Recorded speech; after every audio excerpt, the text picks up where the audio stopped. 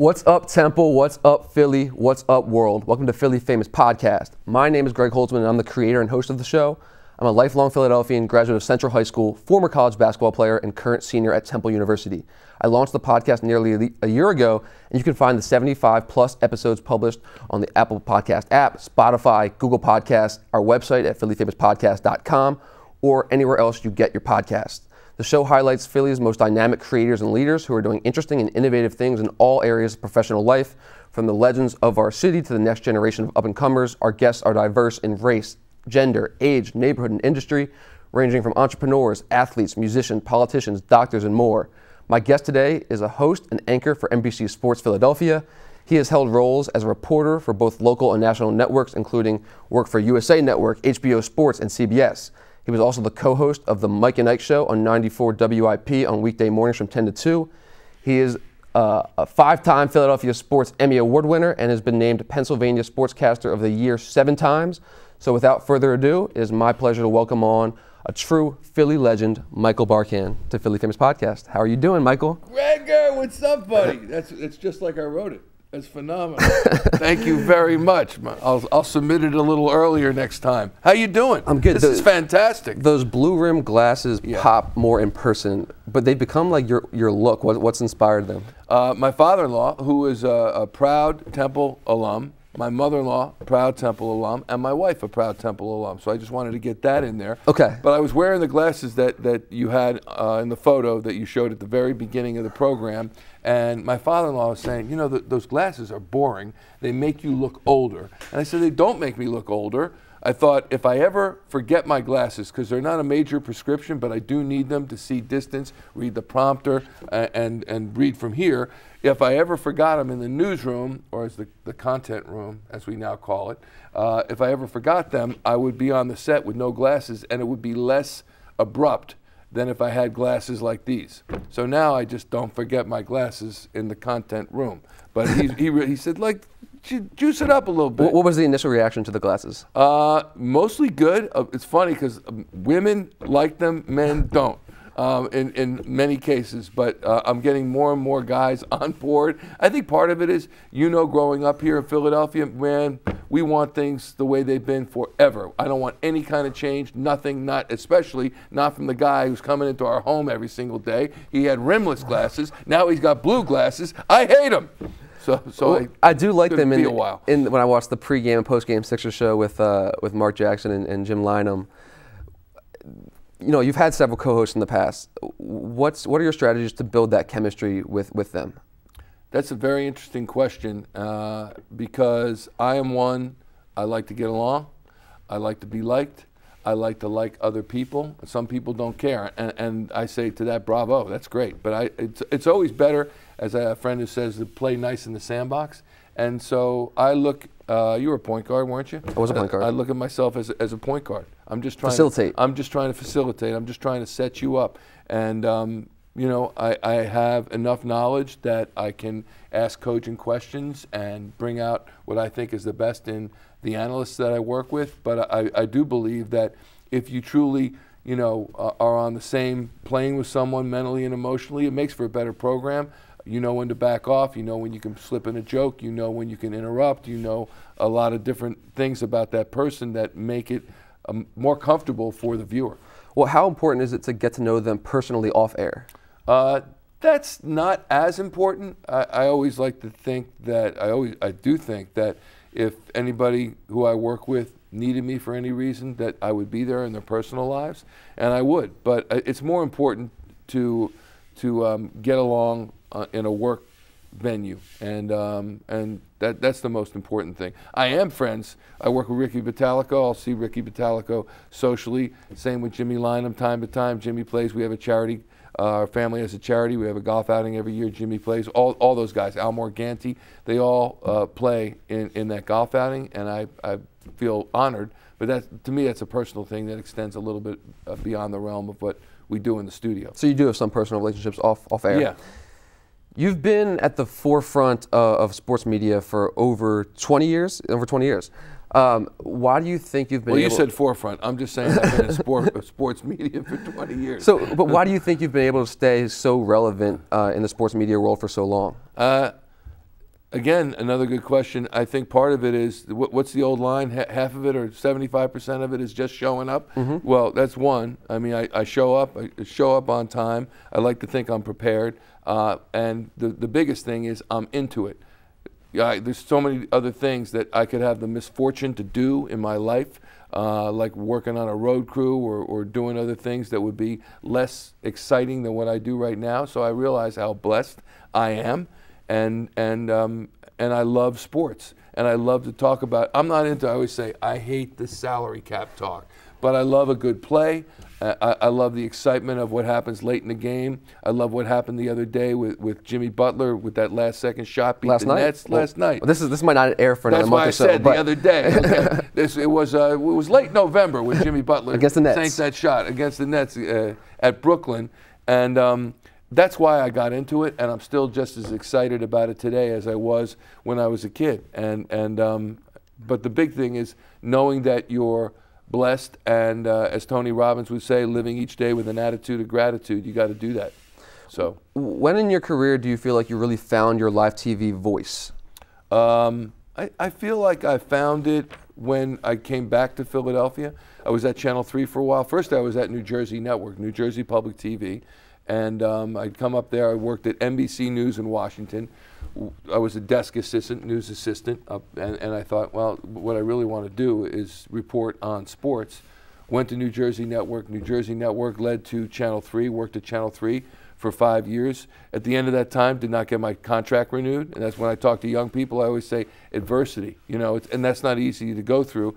And you're going to face adversity in your life at some point. When you face that adversity, what do you do with it? So what I did was I got another gig up in Boston. I worked in Boston for 5 years, and at the same time started to filter in the network stuff that you mentioned at the beginning of the program. But I also started to do talk radio up in Boston, and that was very important because I'd never been much of an extemporaneous speaker. It's difficult to do. What was the word you just used? Extemporaneous? Yes, extemporaneous. The ability to talk fluently without a script. And to, you know who does it amazingly well, probably the best at it? Bob Costas, Al Michaels, Mike Tirico. They are the best extemporaneous speakers that I ever heard. John Kennedy was a great extemporaneous speaker. And you'll find many of the politicians, perhaps not surprisingly, that come out and make stump speeches or open up supermarkets or libraries or whatever. They're also able to show up and be very good extemporaneously. So being able to do that on the radio, and then when Comcast Sportsnet at the time, Philadelphia called, and two of my dearest friends still in life, Tom Stathakis and Jim Cudahy, said, I work with them at Channel 3, said, we're putting a band back together. You want to come back? And I didn't know if I did because I had a life in Boston. Your friend, my daughter, Emily Barkann, was born in Boston, so there was a real attachment to that city. And I didn't know, they say you can never go home again. And I really felt that Philadelphia was home. But the name Comcast and what I thought we would be able to do with what they were setting up would be just amazing. So that really is when I began to find my live voice, on-air voice, being able to have an opinion, just being able to host a show, and all of it was through, I think, the adversity of leaving Channel 3, going to Boston, doing the sports talk radio, coming back here, and just feeling like this is it. It's my time. Well, how similar is talk radio to live TV? Talk radio and live TV certainly are similar in that you're giving your opinions, but the break structure is different. So, and you're dealing with the callers on talk radio. Although we had callers when I first started at Comcast Sportsnet. I used to host this show called Spotlight. On TV? On TV, yeah. And I would sit in a chair, we'd go over the day's sports news, and I'd take calls. And I said, do we have a delay? And they said, no, we don't need a delay. I said, are we at least calling the people back? So as if to say, we know where you live? Nah, we don't need to do that. It'll be fine. Finally, we got a call. Someone said, bleep, bleep. We had a delay the next day. But I think there's more back and forth in sports talk radio because you're dealing with the callers. You're dealing with an outside voice, if you will. And in studio, in television, you can still have those arguments and discussions, but everything's packaged in a half an hour or an hour and not in 3 or 4 hours as it is in sports talk radio. So you gotta wind it up a little bit more quickly. Well, that's actually what I like about podcasts, is that you're able to have the flexibility of time. There's no rush. Yes. Yeah, how long is this podcast? The TV is a little bit short. This is about 26 minutes probably. Yeah. But my longer episodes are like an hour. Yeah. Whatever it ends up being, that's what it is. Mm-hmm. You mentioned some of the the more well-known voices like Al Michaels, Bob Costas. Who were some of the other personalities that you may have admired and tried to emulate when you first started? I loved. It's funny. Television is such an important media. It's probably the most important invention, one of the most important inventions, other than advances in medicine, of our time. And you're going into people's homes. And so the guy who used to come into my home all the time was Jim McKay, who passed away 10 plus years ago, and he was the host of Wide World of Sports. I don't know if you ever remember it. It was on since you've been alive, but it's been gone for a little while now. And Wide World of Sports was a show, a magazine show, where they would take you live to ice motorcycle racing in Russia, or weightlifting in Des Moines, or fly fishing in Montana, or big game fishing, or big fish fishing out in the ocean. And it was all sorts of different sports and interviews. And Jim McKay was the host, and he was also the host of ABC's Olympic coverage. And when you go into people's homes, that's a major deal. And he came into mine, and I used to hang on his every word, and he was great. He was really great, and he used to take me places every Saturday afternoon. And the show always started with the tagline, bringing you the constant variety of sport, the thrill of victory, and the agony of defeat. And on the agony of defeat, there was a ski jumper coming down the ski lift, or the ski jump, and he fell at the last second, and his head looked like it just about rolled off his shoulders. Turns out he was okay, but they used that for, I don't know, about decades, but they used it for a long time to start the show. And I'm like, man, you got me at hello. You did. Oh, it sounds like a college coach coming to recruit a potential high school athlete. Yeah. Coming to your house, mucking it up, taking you places. Yeah, it was. It really was. And like I said, when you get to watch that every day, and you're in gym shorts or your pajamas or whatever, and someone's in your house, that's a huge thing. And I remember being at Fenway Park in Boston, and it was before a Red Sox game, and hanging around home plate was a guy who did the weather in New York, and his name was Ira Joe Fisher, and his shtick was he wrote the weather backwards behind a plexiglass screen, and he would write backwards so the viewer would see it forwards, and he had some jokes and some shtick. Well, he's around home plate, and nobody knows who the heck it is. You would have thought I saw Elvis, because this guy was in my house. And I'm like, oh my God, Irish Joe Fisher. Are you kidding? You're Irish Joe Fisher. He looked at me like, get away from me, kid. You're bothering me. But you're Irish Joe. Can we take a photo, though? And that's television, really. That's the power of it. Since you've been in the business, how have you seen sports talk and sports media more generally change? Well, I think that's the big thing right there. Is everything is on a personal device now, and that's how my kids, I'm sure that's how you watch. I don't know how anybody watches new programs or hears about new programs. I know that sports television is strong because you've got the games, and sports in America, I think, will be strong enough, at least for the foreseeable future, that it will bring in viewers. But with regard to prime time and all the other stuff, everybody's on the phone. So I think that's the biggest thing, is transitioning to personal devices and watching games, watching any other kind of programming on your phone. And because of that, you got to make everything bite-sized. You know what I mean? It cannot be a half an hour. It cannot be consumable material. Yeah, it's got to be consumable material. And how many things do you look at, whether it's Instagram, Snapchat, or Twitter, and it's seconds long? Or you might not even turn up the volume. I do something every week before every Eagles game. We call it 3 things, and it's 3 things we hate about the week's opponent, or sometimes it's 3 things we like, depending on how we want to play it. And I tell the people we do it with, no one's turning the volume up.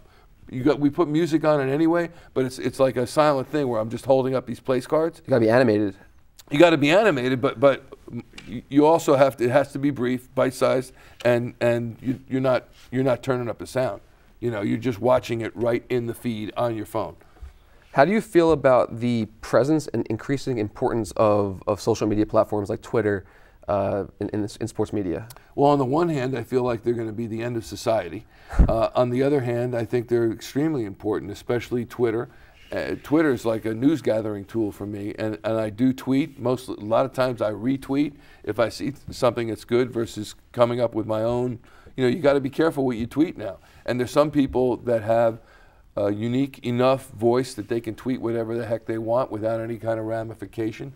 But Twitter's a nasty, nasty place. Well, you've got a pretty big Twitter presence. I was researching you yesterday, and like 30 tweets from even just yesterday popped up. Was it really? Yeah, it was a lot. Maybe I do tweet a little bit, but a lot of them I bet you were retweets, and because I'm going through and I have lists on Twitter, whether it's Flyers or hockey, Sixers or basketball, Phillies and so on, and so I go to those lists. If I'm watching a game, I got pregame or postgame, I'll be on the Flyers list if I'm hosting Flyers pregame and postgame, and whatever the news that's coming out about the game before or after the game, I have it on that feed on Twitter. So it's important. And I do tweet out if I think it's something important, but I try not to tweet frivolously because it's just not my thing, and I think I'll just get myself in trouble if I do it too much. So 20 years ago, I think sports talk was different in that it wasn't necessarily about the analytics. It's what this one podcast I listened to called Part of My Take calls Manalytics. It was about like who's playing harder and who wants it more. Has it been an adjustment for you to talk about the analytics of the game more? Yeah, big time. And I'm not an analytics guy, and I know that many, especially in your generation, they are about analytics. They are about the numbers, and I've really never been about that. I've been about the effort and about the heart. And I know, in this situation, this guy comes up and we're gonna shift because X amount of times he hits into the shift. He's a pull hitter, or the same with football. What kind of defense do you run, or whether or not you go for it on fourth down, whether it's stupid or not, what the numbers say. But I'm more about the feel of it. I'm more about whether or not I think someone can do it in their heart and in their head than I am about what the numbers say. And that might be a flaw now of mine, but it's not that I ignore the numbers. If I'm talking to somebody who is talking about the analytics, then we go with it. But I'm not about that. So you would say you're still more old school? Big time, big time. So you've also had several roles as a reporter and an interviewer. What's the most challenging interview you've ever done? Challenging interview I've ever done. I can't. I'd have to think about it. The key to an interview is obviously to be prepared. It's to listen to what the other person is saying and to react off that. And if you have the knowledge of the subject at hand, then usually you're going to be okay. The worst is people who, I'll tell you who is a very Jerry Seinfeld. Jerry Seinfeld. Yeah, Jerry Seinfeld. See, I wish he had just said, no thanks, I'd rather not do the interview. Because if I saw him today, I would get right up in his face. No, I wouldn't. But I wish Jerry Seinfeld, if your viewers are not clued in, we were at the U.S. Open. It was a Serena Williams match. And I asked him and Larry David if they would do an interview with me. And Larry David said, I'll do it if he'll do it. And I went to Jerry. I said, Larry says he'll do it if you'll do it. And Jerry said, okay, I'll do it. So I get down there in the stands, and I'm asking them questions. And Larry David is asking the questions, answering the questions in earnest. Jerry Seinfeld's like giving me yup and nope. So finally, I say to Larry David, and Seinfeld's sitting next to me, and Larry David's his other side, I said, what's the funniest thing you've ever seen on a tennis court? And Seinfeld leans in and says, not you. And I said, okay, Ted, John, with that, I'll toss it back to you. And I'm thinking, all right, so you're making a jerk out of me on national television. You could have just said no, but that's the way it goes. Who's number one on your interview bucket list, and where would you interview them? Number one on my interview bucket list.